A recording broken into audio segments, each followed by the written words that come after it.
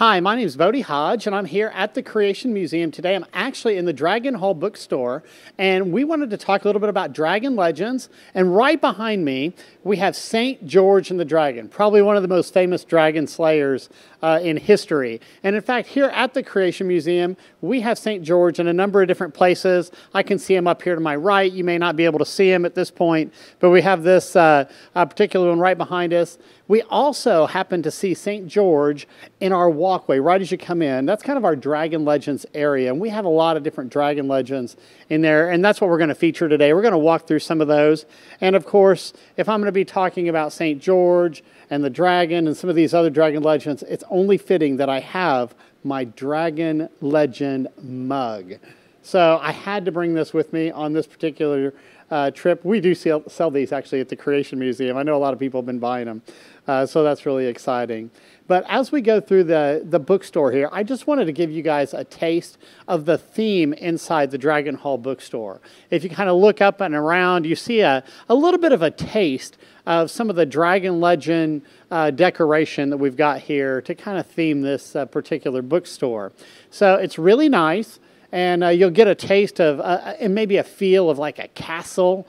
You know, I've been to a number of castles in places like England and some in Wales, and I've had the opportunity to see some of the dragon accounts that they actually have from history over there. Now, what's interesting, as you go through a number of different dragon legends throughout the past, we have some dragon legends that I think are a little bit more than a legend. If you consider, you know, a legend is something that's, it's got an element of truth to it, but it might have been embellished. But a lot of the things that we call legends today are actually written as historical accounts. Now, we do have petroglyphs and a number of different aspects of dinosaurs and dragons and the connection between dinosaurs and dragons when we see some of these images. But I want to be able to talk about some of the different legends specifically as we go through this. So follow me as we go through the store, and we're going to get out to the main hallway, and we're going to take a look at some of these dragon legends. I know what you're thinking, too. You're thinking, boy, I wish I was at the Creation Museum looking at all these books. We do have a number of books, of course, on Dragon Legends, and I'll tell you about some of those at the end of this program. But we have a lot of resources here for kids, a lot for teenagers, a lot for adults, a number of resources on dinosaurs and dragons. Those are probably some of the favorites I would suggest for kids and teens. You know, we're in a culture that talks a lot about dinosaurs, and in our culture, they're usually given the secular view of dinosaurs. And when we start with the Bible actually makes sense of dinosaurs. You start with the Bible, God made dinosaurs on day 6 of creation. Now compare this to dragons. Dragons and dinosaurs are not necessarily the same thing. For example, all dinosaurs could be dragons, but not all the dragons could rightly be called a dinosaur. Let me explain why that is. A dragon is more of an overarching term. It would include flying reptiles. It would include serpentine reptiles, even sea reptiles. But dragons are actually a very specific definition. A dragon has hips so that it raises its body up off the ground. So it's technically a land animal then. It's a reptilian creature that has one of 2 hip structures that do that. So with that in mind, a flying reptile or a sea reptile technically are not considered dinosaurs. But remember, those would have been made on day 5 of creation, the flying and the sea creatures. So as we follow the subject of dinosaurs down through the Bible, they were created by God. They were originally perfect. Because of man's sin, death and suffering came into the world. And we got a chance to see death. And we've seen, of course, all sorts of dinosaurs go extinct since that time. And you can see we're stepping out of the bookstore now into the main hall. But these dinosaurs, as they've been down through the ages, have essentially went extinct. Now, one thing you need to understand is the flood of Noah's day makes sense of most of the dinosaur fossils that we have all over the place in different rock layers, usually in the Cretaceous, Triassic, and Jurassic sediment. That's where we find the dinosaurs buried. Now, as we look into our hallway here, there's a number of different dragon legends, and we're going to start right down here, right as you enter. For those of you who don't know, this is the main entrance to walk into the Creation Museum. So a lot of people walk in here, some people walk in down there. We got one of our parking lots out here, another parking lot. So we're kind of right at the very beginning of the museum. So people walk in and they get this grand design of dragon legends. And even if you look up above us, we've kind of modeled this after some of the dragons of the east up above us. And if you were to turn around and see the other direction, you can see this one hanging right above us. So we wanted to give some flair to this right as people walked into the Creation Museum. And so you'll notice that we have a number of different just call-out displays here. And these are actually part of the post. And if you look at, this is one, and we can just go ahead and start here. But they talk about various dragon legends that we find from all over the world. So in this particular one, we're talking about the Hydra in Greece. We're talking about the Red Dragon of Wales, Quetzalcoatl, and Bel and the Dragon, which is mentioned in the apocryphal literature. So some of these are actually much better accounts. Some of them are not as good of accounts.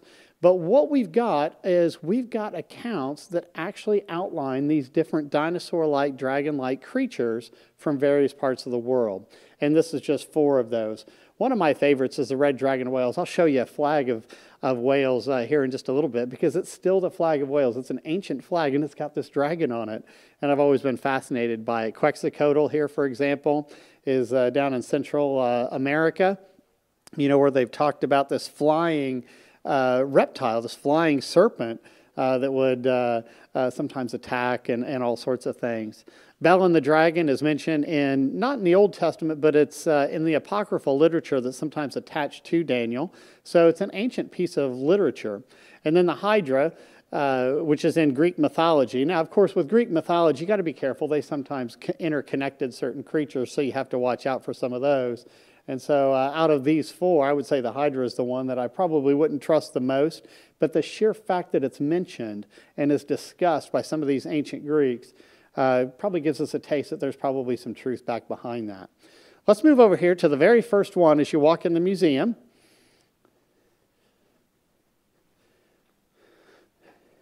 And this is another one of these call-outs. And this is talking about some of the depictions from various parts of the world, particularly what we see here is stuff in South America. In fact, I've been down to Peru, and I've been to some of the areas where the Mashi culture was. And if you look at this pottery right here, kind of from the ancient Peruvians down here, I actually took that picture in the Museum of the Nation down there. What's really neat about this is as we were touring through these various places, they were over and over again, the tour guides would say, these people, they only drew things, they only made pictures of things that they saw. And then we would see some creatures looked like dragons, and then they just had no idea what to say. Because in the modern idea, this idea of dragons is that they're a myth, that they're not real. But if you look historically, they were clearly real creatures. They were documented in historical accounts. We see them in pictographs and so forth. But what had happened was as dinosaurs were dying out, somewhere between the neighborhood of the 1500s through the late 1800s, because there were fewer and fewer of them, sometimes people got this idea, well, maybe they were a myth. And of course, we started digging up dinosaur bones, and people just, for some reason, did not even connect dinosaurs with dragons and some of these other creatures. So you'll see here some watering pottery. They would put their water in there, and where they would make these were down in like the Nazca Desert in Peru. It's one of the driest deserts in the world, if not the driest. They get very little rainfall, and yet sometimes they'll get fog because it's actually not too far from the ocean, but by the way the weather patterns are, they get hardly any rain. So water was very precious to them, and they would dig wells, and they would put some of this water in these. But notice how the design is. It almost reminds you of a condenser. If the water goes to evaporate, it goes through these, it kind of recondenses and falls back in. It's actually a brilliant design if you think about it. But of course, it's what's on these that grabs people's attention. You have some dinosaur dragon-like creatures once again on this pottery. Down in Peru, they'd find it on some rocks. And of course, you know, there are people that started making forgeries of that too, but there are some legitimate ones. We'd see it on textiles and different things people pulled out of the graves. So that was really neat. Now, if you move up to some of these others, up here in the upper right, we do have one. It's a Native American pictograph out at Utah, and there you kind of see a picture of a person there. That's our own Buddy Davis. He's been out there and has observed this one, and he likes to do some of this as well. You know, him being a dinosaur sculptor, he really enjoys being able to look at some of this ancient dinosaur type stuff. Now, this looks kind of like a flying reptile. Now, it's interesting, you know, you can see somebody put an outline around it, although it's not perfect. I know in the secular world, they cannot have humans and dinosaur-like creatures or even these flying reptiles living side by side with man. So when Native Americans drew this particular image, they were like, no, this can't be one. So they've tried to come up with all sorts of reinterpretations, and this is one of them that sometimes comes under attack by the secular world. They want to reinterpret this. They say, well, maybe that's a man on top, and maybe kind of in the middle part, maybe that's like an alien bent over, and then you see a snake, and they just kind of try to put it all together. But really, if you just look at it without those preconceived notions, it does resemble some sort of flying reptile. If you move over to the left side here, this is one over in Angkor in Cambodia. An ancient temple had been rediscovered. And what's interesting, you'll see reliefs of all sorts of animals. And if you look at this, it's a huge temple complex. Now, I've not actually been there, but I have corresponded with someone who had been there. And there's animals all over this that are engraved or etched and made, you know, to look like various animals. Now, this one in particular, you look at it and you can't help but, well, this kind of resembles a stegosaur. Now, it doesn't look exactly like a stegosaur because you don't see the tail spikes and so forth, things like that. So, obviously, he's not just looking at a modern image that we have of some sort of stegosaur to make this. So, what it probably is, it's probably a variation of something like a stegosaur after the flood. It might have been muzzled. I know there's a debate in the peer review process where people are talking about this right now.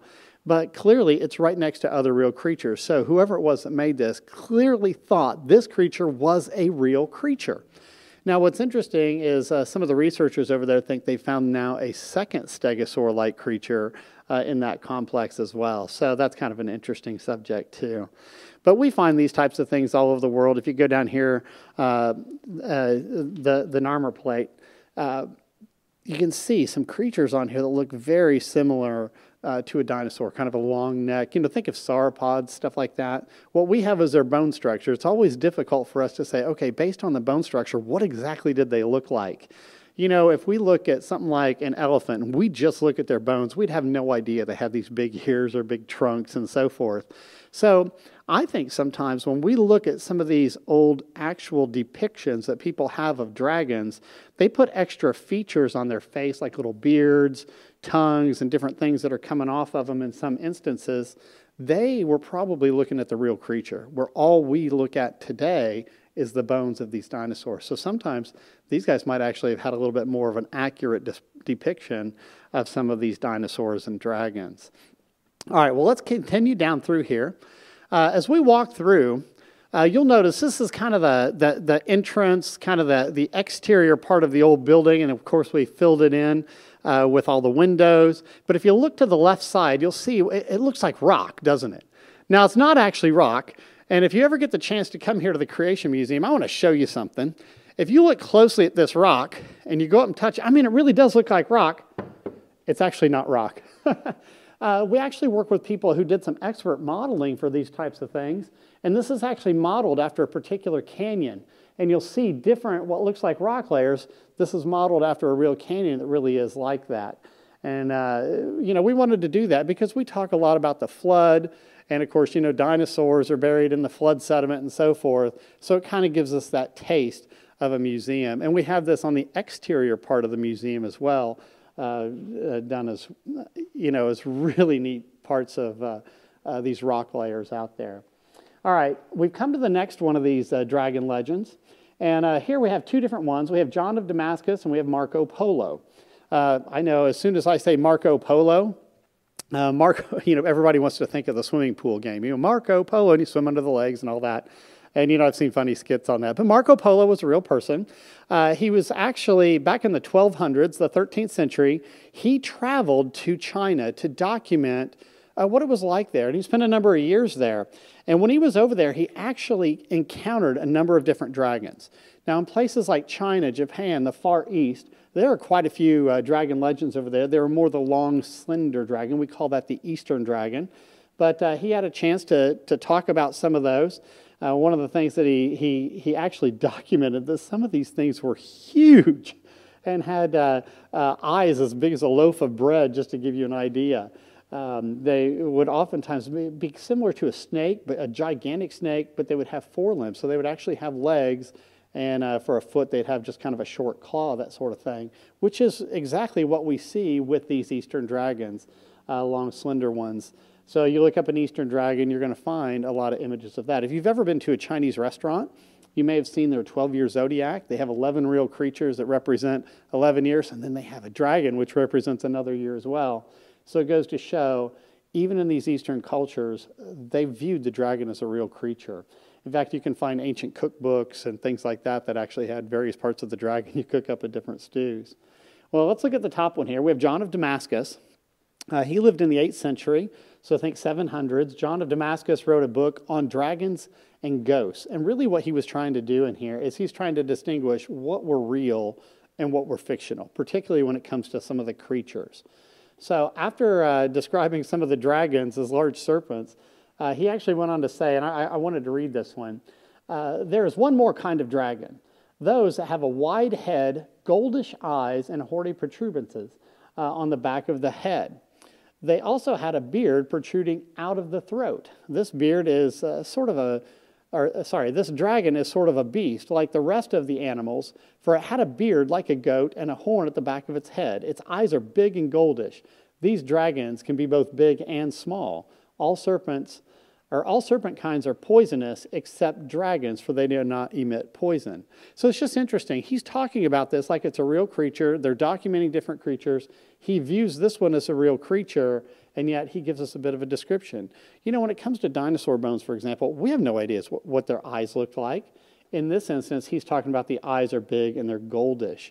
And he's also pointing out that they do not emit poison. So we can actually learn things from these different historical accounts when it comes to talking about dragons and some of the different dragon legends that are out there. So we're going to continue through here. And, you know, this is actually strange to me because every time I'm in the museum, it's so full of people. And yet because of the coronavirus, here we are, and it's just empty and it's quiet. But I guess that's great for us recording, but I want to encourage you, when the Creation Museum opens back up, come and enjoy these exhibits and have a great time while you're here. All right, this next one, you know what, I might stand on the other side over here. That might be easier because we got tables and we have some stuff set up out here. Here we're talking about Kircher and Herodotus, and both of these guys would talk readily about dragons. Herodotus is known as the father of history. He was an old Greek historian. He actually traveled all over the Middle East, different places. And, you know, I've quoted him a number of different times. But he talked about the winged serpents that fly from Arabia. And a number of ancient commentaries would talk about these. They were like a snake that would fly. And they were very poisonous, and they would come in. But what's fascinating is the ibis birds love to encounter them even in mid-flight, according to a number of these old commentators, and Herodotus is no different. These serpents were like water snakes. Their wings were not feathered, but they had wings like a bat. Think of a membrane. And they would fly. And everybody really liked the ibis birds because they would attack these serpents and prevent them from getting there and, you know, apparently putting poison on people and so forth. So that was kind of neat. But I've read that from a number of ancients as well. But Herodotus, I mean, he was considered an excellent historian. And so, you know, I mean, when you read something like this from someone of this stature, it gives a little bit more credence to it, I believe. If you look up here, Athanasius Kircher, he lived in the 1600s, and he was a brilliant guy. And he wrote some books and talked about different creatures. One of the ones that he talks about here, of winged dragons, dispute has only arisen between authors, most of whom declare them to be fanciful, basically fictional. But these authors are contradicted by the histories and eyewitnesses. Winged dragons, small, great, and greatest, have been produced in all times and in every land. Now, here's why I wanted to point this one out. Kircher here, in the 1600s, this is when we started to see a decline in the dragon legends. So as these dragon legends start to reduce, About the 1500s, all the way through the 1800s, we start to see a massive reduction of them, far fewer accounts of actual encounters. And I've always wondered, is this the time frame? Is this the phase when a lot of these dinosaur and dragon-like creatures were being killed and eliminated from the earth? If you think about this time frame, this is when people were really starting to get to different parts of the world. They were draining swamps. A lot of the old accounts had these dragon-like creatures living in swamps or living underground, so a lot of their habitat was probably destroyed. Here, he's even pointing out that they often lived in what they would call caves and have different layers and things like that. So here, they'd already started dying out, particularly the flying ones. And so he said, people are already at that stage starting to say, hey, maybe some of these flying ones were fanciful or mythological. It really wasn't until the 1900s, the early 1900s, when people started to say dragons were a myth. So by that particular time, the majority of the dragon legends have really started to drop off. We just don't see them anymore. And it was in the year 1910, a couple of different encyclopedias mentioned that they thought that dragons were a myth because they couldn't find them anymore. So I guess this idea that they had died out completely escaped them. Well, at any rate, let's continue to look at some more. Right back behind us, you'll see a little bit more. We have a few displays right here, and sometimes people walk right past these as they go through the museum because, like I said, it's usually really crowded in here. People are wanting to go into the museum, so they sometimes walk right past these signs. But here's a really good question. Were dinosaurs dragons? Now, dinosaurs and dragons are not exactly the same thing. All the dinosaurs, like I said earlier, could be considered dragons, but not all the dragons are dinosaurs because of their hip structure. So I think that's confused a lot of people. But I've always wondered, when they started digging up dinosaur bones, what would have happened if they would have just called them dragon bones? Would there even be a controversy over the distinction between dinosaurs and dragons? I think they would have been able to easily lump those in. So it talks about some of that in a little bit more detail. Here we have just kind of a chart of the whole world outlining where some of these different dragon legends come from that we're discussing in here. Of course, there's so many more. We've got books on it, and you can find old histories and so forth all around the world. It's really neat reading some of these from the Australian Aborigines, or your freedom in South America or Asia or Europe. When you think of dragons, people usually think of medieval Europe, or they think of the Far East, places like Japan and so forth. But really, we find these all over the world. All right, well, let's continue. Right behind us here, we have an encounter with the Romans.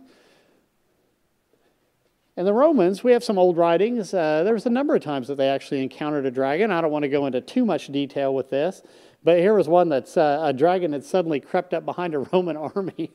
The leader's like, kill it. So they basically took it out, and they actually measured it.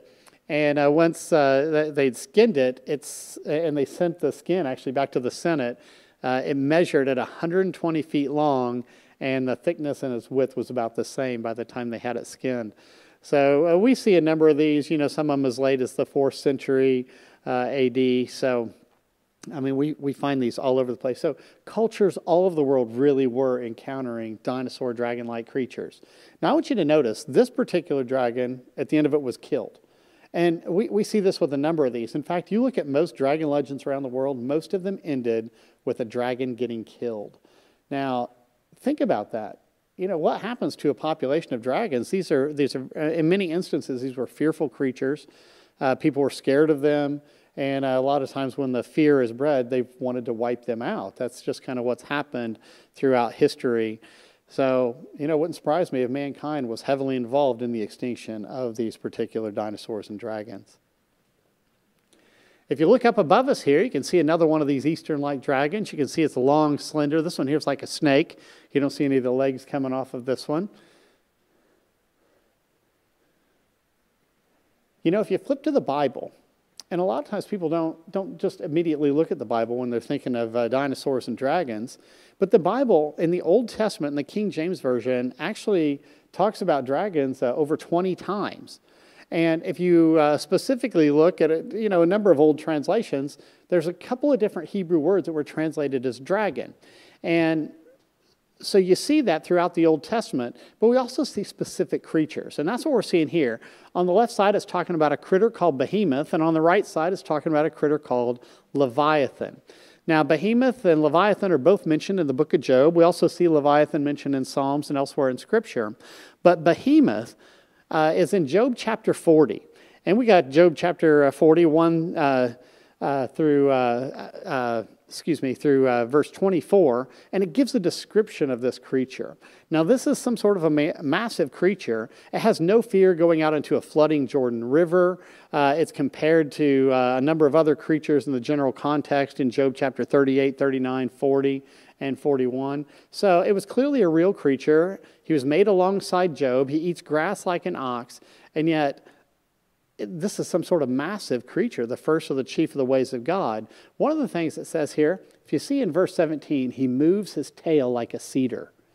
Now, there are some Bible commentaries that footnote this behemoth and say, well, maybe it was an elephant or maybe it was a hippo. Now, that doesn't seem to make sense of a tail that moves like a cedar. If you've ever seen a cedar tree move, they're solid, they're more, they might kink a little bit more. You got big cedar trees, small cedar trees, but the point is, they're fairly rigid, and they're fairly significant tails. Now, if you look at a hippo tail, they have hardly a tail. They have a little flap of skin that moves back there, something like this. It's not even remotely close. Elephants have this little bitty tail that just kind of flips and flops, and it moves around like a weeping willow trying to knock bugs off the back of its back. So it's not even close. But when you look at the description of this, it's actually very similar to something like a sauropod dinosaur. Now, am I saying that's exactly what it is? I don't know for sure. But it really does seem to fit that description. If you move over, we see a creature called Leviathan in the very next chapter, Job chapter 41. Now, this is a water creature, so technically it's not a dinosaur, but it's still lumped as a dragon. In fact, Leviathan is called a dragon in Scripture elsewhere. This is some sort of fascinating creature, this Leviathan, because it actually breathed fire. And the Bible talks about a handful of creatures that shot fire. Back in the book of Isaiah, it talks about the fiery flying serpents. And if you go back to the books of Moses, in Numbers and Deuteronomy, it talks about the fiery flying serpents. So seeing Leviathan do this and these fiery serpents doing it, it's not a big deal because this is an all-powerful God we're talking about. It's not a problem for him to create creatures like this. But the point is, when we step back and look at this, behemoth, Leviathan, dragons, we do see that these were real creatures living back in the past, and apparently they've died out since that time. All right, let's continue down here. We have about 3 more displays to look at. And we're back to St. George. We started off with St. George, and St. George is probably one of the most popular dragon slayers. He slayed a dragon in North Africa. He was a Roman soldier, just to give you an idea who he was. He was living about AD 300, and he was in North Africa, and he was going to meet up with his troops. And he came across this place where this lady was tied to a stake, and she's going to be eaten by this dragon. Well, come to find out, what had happened was this dragon had been terrorizing this pagan village. And so they started sacrificing to this dragon to try to appease the gods. So they were sacrificing sheep. And finally they ran out of sheep, so they started sacrificing people, and they were casting lots, casting dice, basically, to see who would get sacrificed. Well, one day they cast a lot, and it fell on the king's daughter. That happened to be when St. George came by. So here was a princess tied to a stake, and she was about to get eaten by this dragon. Well, St. George, he went out there, he stabbed the dragon. He didn't kill it. They ended up taking it back to the village where they were able to slay the dragon right in front of everyone to show them that it was just an animal. And it was interesting, the king had asked George, what did he want as a reward? He said, I only desire that you believe in God. And the way the account goes, the entire village gave their lives to the Lord and were baptized. So it's kind of interesting. You never know what your actions may lead to. But St. George is a patron saint of quite a few places throughout Europe. I've been to Windsor Castle, the Queen's home. And when you go there, there's actually the chapel of St. George there. So it just goes to show far reach of St. George. I've been at Gamlestan, the old town of Stockholm, Sweden, and there's a huge statue of St. George killing the dragon there as well. So St. George is probably one of the most popular, if not the most popular dragon legend that's out there. All right, let's look at these next two. And I'm going to sit my mug down here. I got some books I'm going to tell you about here in just a moment. But actually, while we walk down there, I'm going to show you a couple of flags. This first flag I mentioned was from the flag of Wales. Let's see if I can hold this up for you. This is an ancient flag, one of the 4 kingdoms of the United Kingdom. And you can see the red dragon there of Wales. Ancient flag, which is fascinating. It goes to show their view of dragons. But you know, in different places. The old Bavarian flag in southern Germany had a dragon on it. The old Mercian flag in central England had one. Now let me show you the Eastern dragon. Let me get this one out of the way. This is the old flag of China before the founding of the Republic of China back in 1911. So prior to that, you had this dragon. This was basically the old Chinese flag. And you can see how it's the long, slender dragon. It had the feet on there and the legs. But notice how it has 5 toes. It's interesting that in China, no one was allowed to have a 5-toed dragon except for the royal family. So it kind of gives you an idea of that. But yeah, once again, this is an ancient flag too. All right, let's look at Beowulf. Many of you had to read Beowulf when you were in your school days. And I had to read it. It's actually written in an older English style, but its setting was in Scandinavia. Beowulf was actually from what we would call Sweden today, where the Geats were. Think of Gothenburg, that particular area. And Beowulf ended up going down to help out some of the Danish nobles and the king down there, because this dragon that they named Grendel kept attacking and killing it. It was a pretty vicious dragon. So Beowulf went down there, and he ended up attacking this dragon when it came, and he ripped its arm off, basically pulled it out of the socket. And so it was bleeding to death. It goes back to its lair. Well, they track it back there, and they go into this lair near a swamp, and lo and behold, they discover that Grendel has a mother. And they ended up having to kill Grendel's mother as well. So he ended up killing those 2 dragons. But what's interesting about Beowulf is later in his life, he actually encountered one of those larger fiery flying serpents. And he ended up killing it, but he sustained enough injury that he actually ended up dying as a result of it. But Beowulf is mentioned in history. I know people, some historians think they know right where he was buried, actually. So he was a real person. Some of these events probably definitely happened. Have they been embellished a little bit? There is that possibility. But what's interesting is Grendel, if you look carefully at the description of Grendel given throughout this epic poem, Beowulf, it's actually very similar to a creature we have today that we call baryonyx. It's basically a 2-legged dinosaur. It's got short arms on the top and the 2 big walking legs on the bottom. But the short arms, it makes sense that you could possibly rip one of those arms off. But baryonyx literally means heavy claw. And what that means is it had this big claw right down there on its little arms. And baryonyx has that claw, and the description in Beowulf was very similar to that as well. All right, let's go over here and look at another one. And we hope you guys are having a great time with this. Because we're so busy doing this, I haven't been able to take questions or anything like that, but I'm sure kids probably have all sorts of questions. And if they have questions, hop on the Answers in Genesis website, type in your question. You'd be surprised how much is already answered on there, even on our Answers in Genesis kids website. You can find a lot there too. Now, this is probably one of the most recent dragon accounts, and it's probably one of the latest ones that I found, with the exception of the Encyclopedia Britannica, the 1902 edition, which has an entry for sea dragons. But this is in 1890. Gives you an idea how late some of these dragon accounts went. Now, this is with a flying reptile that was actually killed out west in the desert. And what's interesting is a couple of ranchers came across this thing. It looked like it was all wore out. They described it as like an alligator-like creature with these gigantic wings, and these wings from tip to tip actually measured 160 feet. But they had their guns, and they decided they were going to shoot this monster, and they shot it, and they wounded it. Well, it took off. Well, they were able to track it, and they got within shooting distance where they were able to finish it off. And a bunch of people from the town came out. They actually took measurements of things. They actually snipped off the wingtip. They actually took a portion of it and sent it back to some of the universities back here in the eastern part of the United States to have it, so they could just do further study on it because it was such a unique creature. But by its description, it's something very similar to think of a pteranodon, one of these large flying reptiles, had 2 feet, down toward its bottom side, had some pretty vicious teeth on it as well. So it's unique to see that these went as late as the late 1800s. By this time, a lot of these creatures, I would suggest, had died out. Now, are dinosaurs and dragons completely extinct? That is a great question. For me to say yes, I'd have to look everywhere in the entire world at the exact same time, and I'm not that good. So what I like to do, hopefully you had a great time with this, I want to show you some resources. Let me grab some of these because I've been involved in writing some of these things.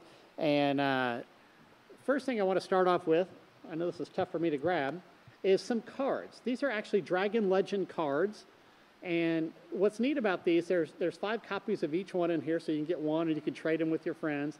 But it talks about some of these legends that we just talked about that are on display here at the Creation Museum. One of the books that I was involved in is called Dragons, Legends and Lore of Dinosaurs. Laura Welch and I put this book together, and it is a brilliant family book. The artwork is brilliant from Bill Looney. It's got some of the different flip tabs that open up, talk about some of these different dragon legends, petroglyphs, some of these counts in history. Where's the word dragon found in the Bible? This book made the top 200 children's books in America when it first came out. And hopefully you guys can still hear me. I know I got the mic off of me here. I also love this book. This is Dire Dragons. This is from Vance Nelson. And he has tried to document all sorts of different petroglyphs and drawings and things like that from all over the world of different creatures that are very similar in looking to dinosaurs and dragon-like creatures. And I'm just giving you a taste of it. But this is a beautiful full-color book. So I would encourage you to consider that. It's called Dire Dragons. And then the last one, I want this one for the kids. I would say if you're about 7 years old on up, you would probably love this book. And when I say on up, I mean it, because adults love this book too. But the same person who did the illustrations in my Dragon Legend book, he did the illustrations in here. Beautiful illustrations, facts and figures about dinosaurs, but it also follows the 7 F's of dinosaurs. And everything has to start with an F, right? So it's formed, fearless, fallen, flood, and it goes through basically chronologically. And one of them is talking about when they were faded, and then how fiction came in, and people start to say that they're a myth. So it does talk about these legends from a chronological perspective, starting with the Bible as the absolute authority. So these are some excellent resources, and I really hope that you enjoyed just taking a glimpse of some of these dragon legends. This is a taste of what we got here at the Creation Museum. I hope you had a great time with that. God bless you. And I want to encourage you too, if this has been a blessing to you, consider a donation to the Ministry of Answers in Genesis. We survive on donations, and at this time with the coronavirus, we really appreciate any amount that you could give to us. And so we would really appreciate that. Hop on our website, answersingenesis.org, and you can click donate. Small amounts, we really appreciate it. Big amounts can only help us further while we're going through these particular times. But we also hope that you'll be praying for us here at the Ministry of Answers in Genesis. Thank you, and God bless you all.